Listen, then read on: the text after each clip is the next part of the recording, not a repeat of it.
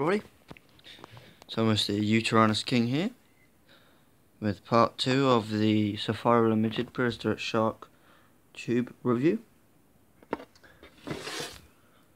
So Scaphorhynchus, which is this guy here, lived in the Cretaceous period, even into the late Miocene and Eocene. It was a prehistoric goblin shark. It grew about 2 meters long. It lived in England and all over the world. This model in particular isn't necessarily the best colour scheme.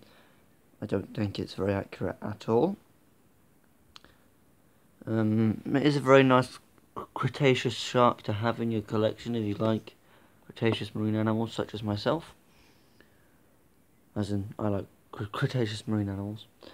Now this one I completely forgot about. This is a primitive shark, definitely. This is Cladosalaki. He lived in the Devonian period and was food for things like Dunculosteus, but also ate things like Stethocamphus.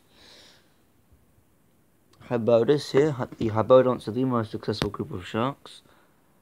Hybodus evolved in the Permian and going extinct in the mid-Cretaceous.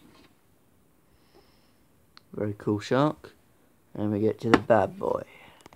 The Gentsu shark, in my opinion, or also known as the Cretoxyrana, is the most dangerous shark to ever have lived.